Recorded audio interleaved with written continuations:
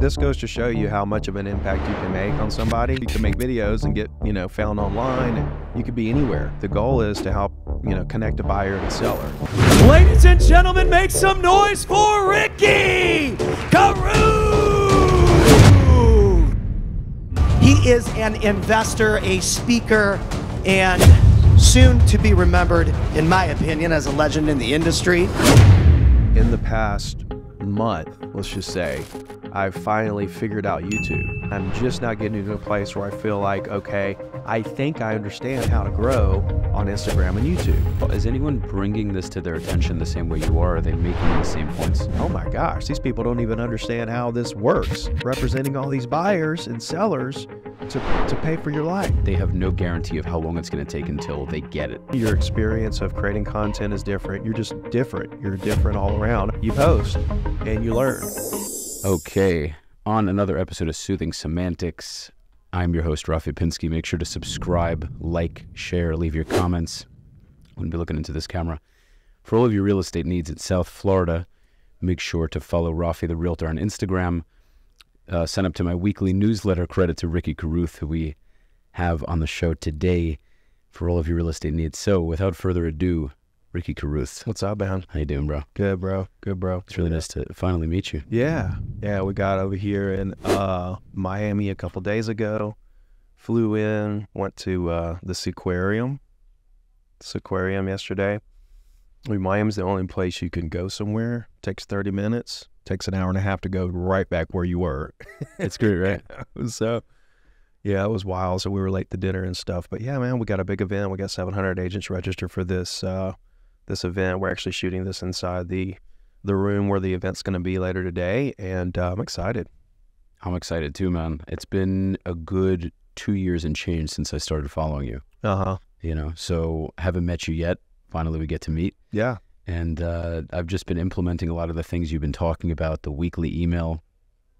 And it's funny because you wouldn't think you'd have such a powerful agent in Alabama, of all things. Because I'm a New Yorker originally. Mm-hmm.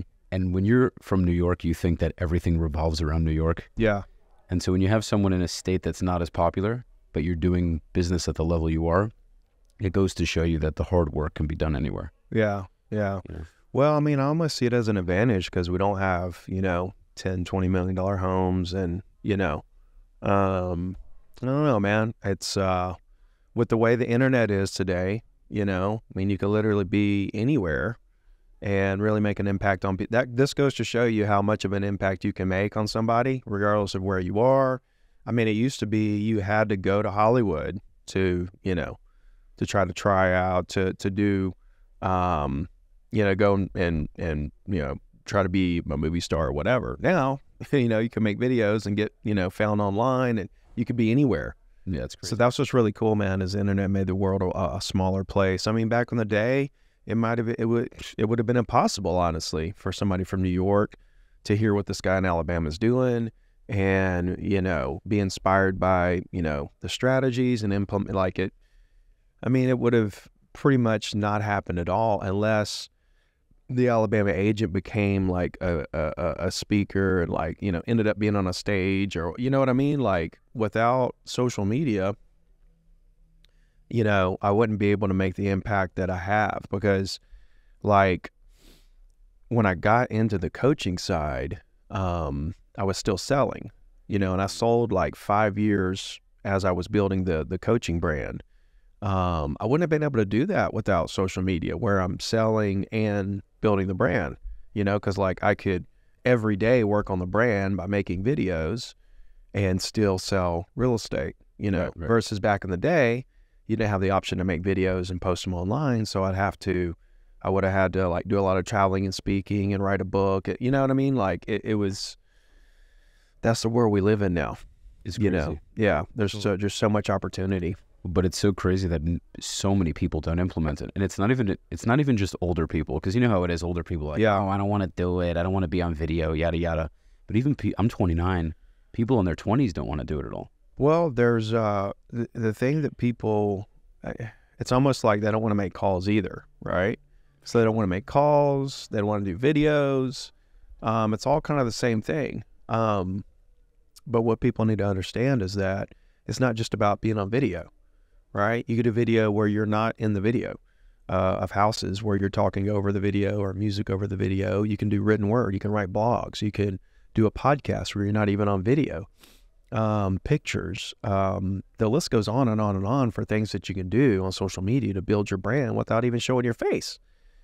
So I don't know. It's kind of like, I don't want to be on video, so they don't do social media at all. It's like you're giving up before you're not even like looking for a solution. You know, what I found the true winners in the world do is they don't, like, they see, most people, just look at things like they're roadblocks, when the winners in the world see them as just slight road bumps, right? They just kind of, it was like when I started with the weekly email, I didn't have business cards. I didn't have a website. Nowadays, like, people won't even like make a call unless they have a business card and that their business card's made, right? Or their website perfect and all this stuff. It's like, I didn't even have any of that. I just went, because the goal is to help, connect a buyer and a seller. I mean, I wasn't worried about, that was just bonus stuff if I had business cards and websites and stuff like that. It's the age-old thing, man. People just let anything stop them in their tracks. This isn't going to work or whatever, or can't do that, and they just don't do it. Or if I'm scared to make calls, so I'm just not going to do it, not even going to try. It's like, no, just give it a try. Same thing with social. Just start creating. Dude, I've been doing social for 6 years now. And literally, in the past month, let's just say, I've finally figured out YouTube. Right? Past month. Yeah, in the last 30 days. Okay. Right? I've been doing it for 6 years. I'm about to hit 100,000 subs. I noticed that, right? Congrats. Yeah. But like, in the last 30 days, I'm just now figuring out how to do YouTube. In what sense? What didn't you know? How to create content people would watch. Mm-hmm. How to make a thumbnail appealing,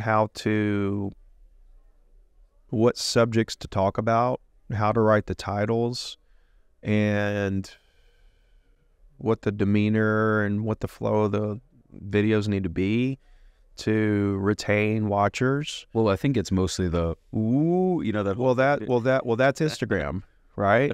So that's Instagram, and those do really well. The green screen article, those are my biggest, watched videos on Instagram. But I figured out a little hack there, right? Mm-hmm. It's like, find an intriguing article. They're going to read the headline, and they're like, oh, what does Ricky have to say about this? As I'm saying, ooh. So they're like, really, like, okay, what the hell's fixing to happen? And then I break down some, great data they probably didn't think about, or whatever my opinions are. That's a little hack. Same thing with Instagram stories. I realized that if I erased all yesterday's stories and started fresh, wrote like a paragraph on a story where people had to put their thumb on it to stop the story to read it, then Instagram would fire it through the algorithm, right? And then if I could add something at the end where it makes them DM me too, where if they put their thumb on it, they're spending time on that piece of action story, and then they're DMing me, then Instagram's like, oh, and Instagram blows it up. So my Instagram story views went from 2,000 to 20,000 or 25,000, like that, just realizing that that's a hack. So same thing with YouTube. I'm just figuring all this stuff out after 6 years of literally posting every day on every platform. And I'm just getting to a place where I feel like I kind of know what I'm doing, to a point where I feel like I can actually grow. You know what I mean? So that's what's interesting, is that a lot of people are scared to do social and all this. And I'm 6 years in of posting every day, and I'm just now getting to a place where I feel like, okay, I think I understand how to grow on Instagram and YouTube. Most people would never have the fortitude to go 60. I think that's really the biggest issue, is they're afraid of the judgment, and they have no guarantee of how long it's going to take until they get it. I've been doing the podcast for 3 years, man. I've been posting weekly episodes more or less nonstop for 3 years. And there's a lot of things I'm getting. There are things I still, need time to learn. But it's like, I just know that these things are so valuable. It's crazy. Well, you know, I posted content for 6 years that I feel like suck. You know, the content sucks. Mm-hmm. I feel like it sucks. I feel like a lot, you know, 99% of the content I've posted over the last 6 years sucks. You know, you look back at it and I'm like, damn, that sucks. In what way? Boring? Like what? Yeah, just not interesting, not good editing, not good hooks, you know, the whole 9 yards, right? Just bad content. You have more enthusiasm, a lot more. I remember in the earlier videos, it was a lot more monotone, and suddenly you started to become a lot more bubbly. And well, I think in the beginning I was bubbly. I think then I went kind of, you know, monotone. You go through waves, like you reinvent yourself. You know, you're a different person on social media. I say every 6 months, I say you're a different person. You're putting out different content. Your tone's different. Your mannerisms are different. You know, your knowledge is different. Your experience of creating content is different. You're just different. You're different all around. Every 6 months, you're basically reinventing yourself on social. So yeah, I mean, if you go back to older videos and stuff, and now I'll look back at the videos I'm doing now and be like, I think I'll look back at the videos I'm making right this second and be like, those are okay. Because the videos I'm going to make next year are going to be better. And so the videos I'm making now, I'm like, I'm going to look back. See, the videos I made in the past, I'm like, those suck. The videos I'm making now, I think I'll look back in a year or two and say, those were okay, right? And the videos I'm going to make in a couple of years, I think will be good, not great. And so I'm going to be working towards trying to make great videos, right? Which won't happen for another 3 to 5 or that's more. Fair. Okay, well, it's good that you kind of have the ability to do it even if you're not perfectly happy with it. But I think that's the key. You have to. And part of it too is like the content I say sucks back in the day. I liked it when I posted it. You know what I mean? So that's part of it, is like, you don't know. You know, so you 100%. You post and you learn. 100%. I want to talk about this whole thing with NAR though. Uh-huh. What do you think is going to be? I mean, for people who don't know, just to kind of be quick with it, you know, there was this lawsuit where it was in Missouri, Kansas City, I'm pretty sure, right? And long story short, the sellers ended up paying, well, this is standard, but the sellers paid the buyer's agents, and the buyer's agent negotiated about $10,000 less on the price. And so they felt, why should we pay an agent who's working against us? So now there's this whole long suit, and you know, now people. Well, basically, what it is that it's not even about an incident, right? It's about the general way that the industry operates, in terms of the listing agent negotiates a commission, and then out of what they negotiate that commission with the seller, they basically, the buyer agent gets a portion of that when they bring a buyer to the table that they're representing. And what this group of sellers are saying is hey, we shouldn't have had to pay that out of the purchase price, right? And to me, it's kind of like, well, number one, you agreed to all this.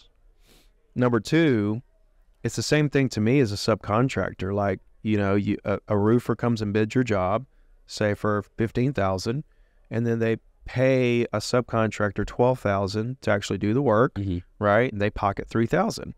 It's almost the same thing, you know. Like, we negotiated to sell your property for 5 or 6%.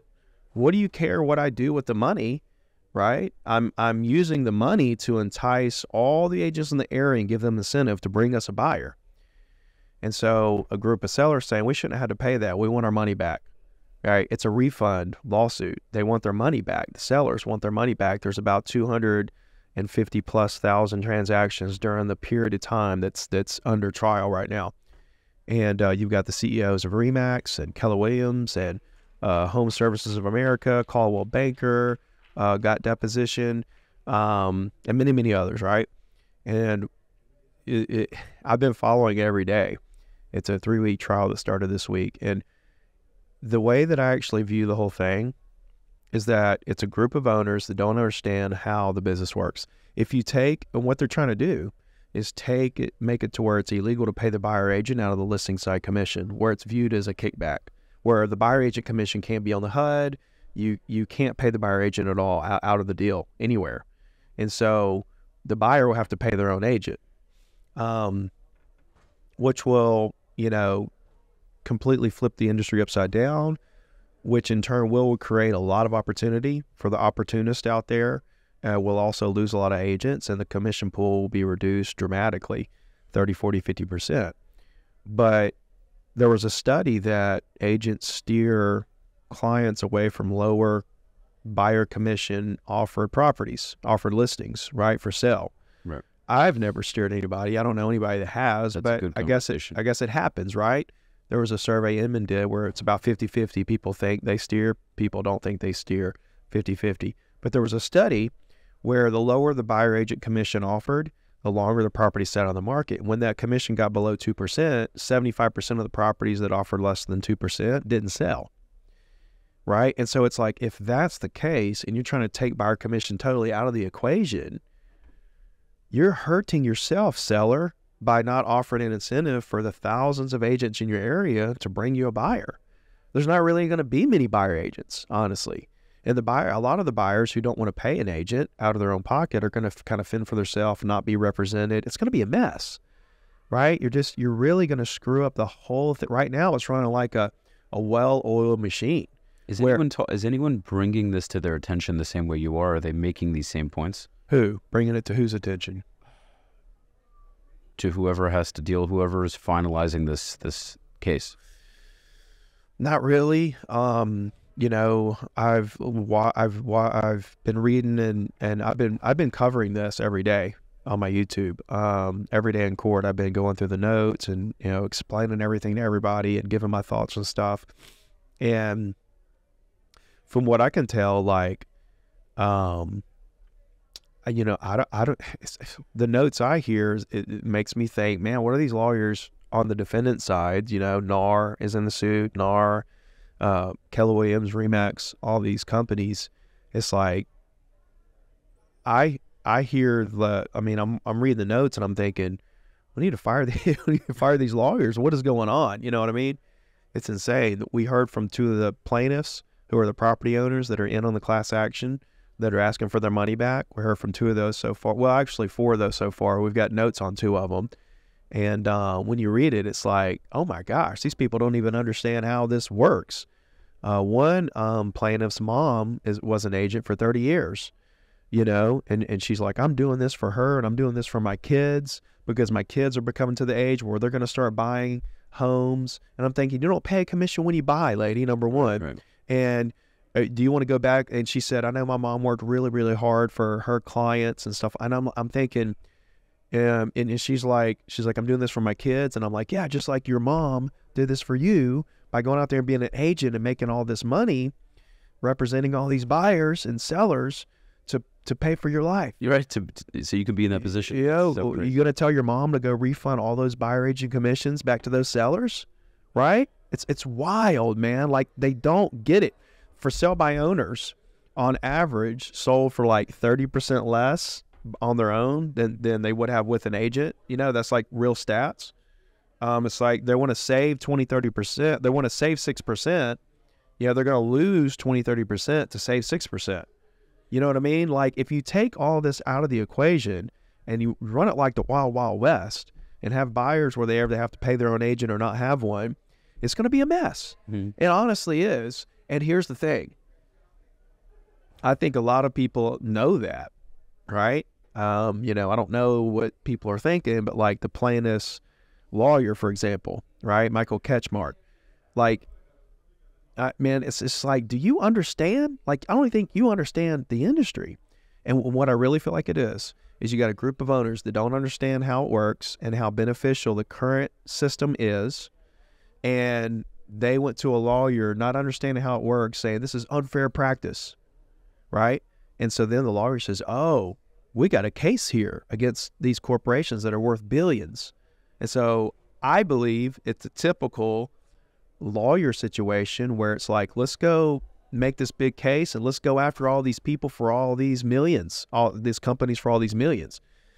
So now you've got, I believe, owners that understand how it works and how great the current model is of paying buyer agents out of the listing agent commission, a lawyer who looks at that and says, let's go make some money. And in order to make the money, you're going to have to change how we operate in the industry. So for me, I look at it, I'm thinking he's taking advantage of the property owners that don't understand the way the industry works. And he himself probably doesn't understand how it works and how beneficial the current system is, right? But they got dollar signs in their eyes. And I believe that. I believe it's just like, maybe they believe deep down in their heart this is unfair practice. But if they understood that it's not unfair practice, all this is negotiable. Like the lady that went on the stand that her mom was an agent, she was like, the buyer agent got 20% of my equity, right? Like, so say she bought it for 100, sold it for 150, for example, and she got, 10,000, 20% of her, above what she paid for it. That's what I'm guessing she was talking about. And then you add the other buyer agent, the listing agent commission in there, it's 40%, right? 20 and 20 is 40. And she's like, I was so sad, or sad when I realized we were going to get so little or something like that. And I was thinking, number one, like, you don't have to use an agent. Right. You can sell it on your own. You can also negotiate the commission. You can also go to a discount brokerage, right? There's a lot of different options. Like, you don't have to use an agent. It's not mandatory, right? And all this is negotiable. That's what's wild about this whole thing. So we'll see how it all turns out. Where do you think it's going to go? Do you think it's going to go in the favor of everyone, really? Or do you think it's... Well, an analyst group says it's a 50-50 on this trial. But what's interesting is there's another trial early next year, the Moore case. And it's the exact same case. It's going to be in Illinois. And it's going to be early next year, I don't know exactly when, probably Q1. And they say that's a 75% chance of, the plaintiffs winning and, this whole thing getting flipped on its head. But the thing is that if the plaintiffs win either one of those cases, the defendants will appeal, right? They're going to appeal it, and it'll be it'll go through the appeal process, which drags everything out for years.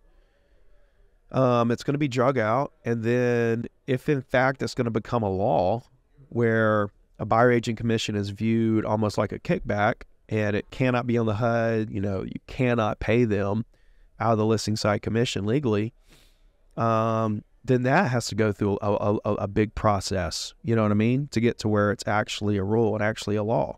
So, like, if this in fact does go down, it would take a long, in my opinion, like 5 or 10 years to actually make it to where we had to start operating under these new rules or whatever. So it's going to be so telegraphed. You're going to have plenty of time to realize or to figure out how to deal with it in your business. But there's going to be so much opportunity because, number one, you're going to have like these buyer agents that emerge who specialize in only buyers, right? People that are like, they advertise like, I only work with buyers and do not work with sellers. I'm a buyer specialist. And they're going to be like operating like a lawyer, in my opinion, where they take a big retainer up front. They're going to have big clients, clients that want representation, that are doing these big deals. And there's going to be a big market for buyer agents, right? So it's going to kind of have the split. It's going to be very much interesting. Yeah. And then you'll have people that work buyers and sellers, of course.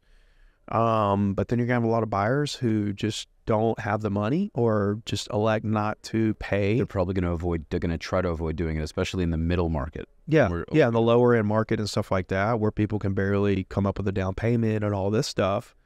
There may be like financing products that come out that include the buyer agent commission into the loan, which again, now the property's going to have to appraise. So now you're still getting the 3% or whatever it is out of the appraised value, which is what you're doing now. So right back where we were. Yeah. If a buyer agent isn't included, it's not like the seller's going to take 3% less than appraised value because a buyer agent is involved. They're still going to get the maximum amount. This isn't going to change prices. The whole thing is actually a mess. The current model is the best model. I think maybe what the best solution is to have better disclosure to the buyers and sellers about how it works, right? I think that there should be just better disclosure. That's really what should happen at the end of the day. You should leave it like it is and just have better disclosure to the consumers Just, disclose your documents and explain, actually explain how this thing works and the fact that it is negotiable, and so on and so forth. It's crazy. It's so crazy. I mean, what do you think is going to happen though? I think either way though, listing agents are going to be key. Well, for the listing agents, if this were to go down like this, it's probably going to reduce their commission to 3%. Okay. So you're going to list them for 3%, and even 2 in some markets, right? So 2 or 3%, and then you're going to be doing double the work a lot of times because the buyers are going to come straight to you. Right. So now you got to deal with the buyers showing on the property. You're going to have a buyer agent or a showing agent or something that's handling all that, and probably multiple of them. If you got a bunch of listings, you have to pay those agents something, right? So you're going to have to be dealing with the buyers, looking at properties. When they bring the offer, you're going to have to be probably handling all that as well if they're not going to pay their own agent or have a lawyer draw up stuff. So definitely more work for the listing agent. A lot. Yeah. So you're looking at the listing agent doing twice the work, dealing with 2 parties instead of 1 for half the money. Because normally when you work both sides, you get the full 5 or 6%. What was agreed to, it's like you get the full commission. That's what they are hiring. That's the price that they're willing to pay you to sell the property. What do you care what I do with the money? I'm using it to incentivize. Basically, look at it as marketing. I'm incentivizing all the agents to sell the property. When you take that away, you don't have a bunch of other agents out there working to try to find the buyer. It's definitely going to create less of an incentive for agents to do the job at the highest level. It's just what it is. Yeah, it's gonna. If it goes through, it'll change a lot of stuff. But we'll lose a lot of agents. That's right. Well, the industry will crush a lot of agents right out of the business. We'll already lose agents just because interest rates went up. I mean, could you imagine if buyer agent commissions went away? We would lose half the agents in the industry, I believe. And but it would still be an amazing career, an amazing industry to be in, extremely lucrative, and a great platform to become a millionaire and leverage into other verticals. Absolutely. I'm going to keep in touch. I mean, I'm going to continue to follow you as always and just get your insights and everything. I would have loved to. I think we probably have to get ready for this, right? So let's wrap this up. Yeah. I didn't even fully introduce you, but if you don't know who Ricky Carruth is, make sure to follow him on Instagram and YouTube. I already know you so well, it just didn't even occur to me. I just went right into the episode. So guys, thank you for watching another episode of Soothing Semantics. I hope you enjoyed. There's so much more information that you can check out on Ricky's channels. And obviously for all of your South Florida real estate needs, make sure to check out Rafi the Realtor. Sign up for the weekly newsletter. Also make sure to go onto YouTube and look up Ricky Carruth weekly newsletter, because this is something he emphasizes all day long. It has really, really helped my business. I highly, I don't even highly suggest, it's an understatement. You need to get a weekly email set up on your business. Make sure to like, subscribe, and share. Ricky, thanks again for coming. Thank you, bro. Appreciate it. Cool. Until next time.